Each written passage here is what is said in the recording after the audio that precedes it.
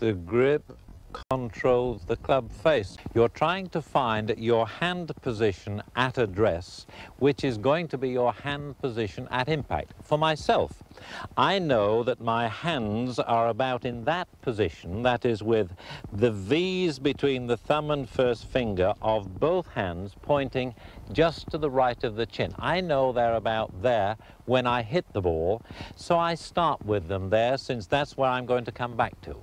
So I start with them there, since that's where I'm going to come back to.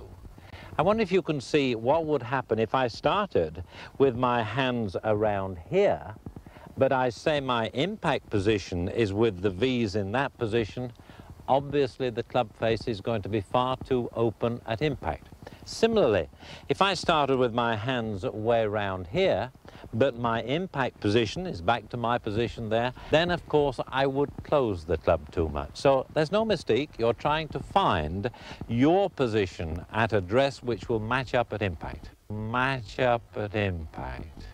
Now, I don't think it really matters whether you overlap the little finger, like the famous Harry Vardon, that's known as the Harry Vardon grip, or interlock the two little fingers, like the great Jack Nicklaus, or indeed use all the fingers of the right hand. What is important, as I've explained to you already, is that the hands are at the correct angle, but in detail. The club in the left hand is across the fingers and the base of the palm. It's not in the fingers, it's not in the palm. The V form between the thumb and first finger points somewhere between the chin and the right shoulder, and the thumb is about a third of the way round the shaft.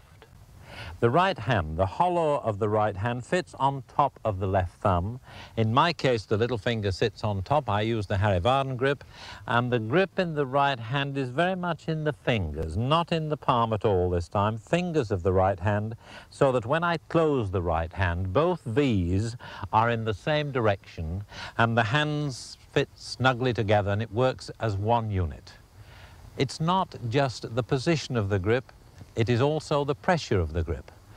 If you tend to leave the club face open coming into the ball, you would need to grip lighter to allow the club head to catch up and square up at impact.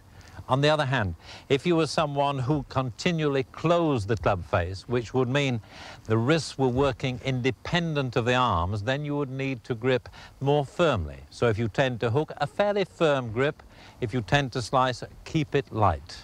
The grip, I always think, for children, young people when they're starting the game, it's most important that they do start by getting the club face square.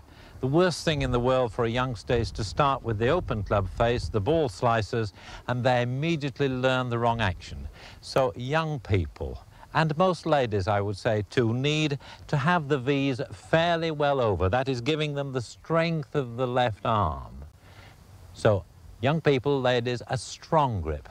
Most tournament players, the great players, have started that way as children. That's why they become good players. But of course, as they get stronger, the ball tends to hook, and then they have to change to what we would describe a weaker grip.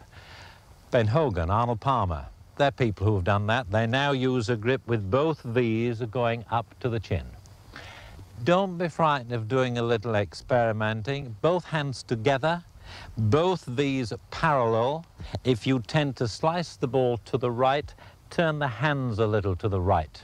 If you turn the hands to the left, you would do that when the ball is hooking to the left. You're trying to find your position at address which will match up at impact.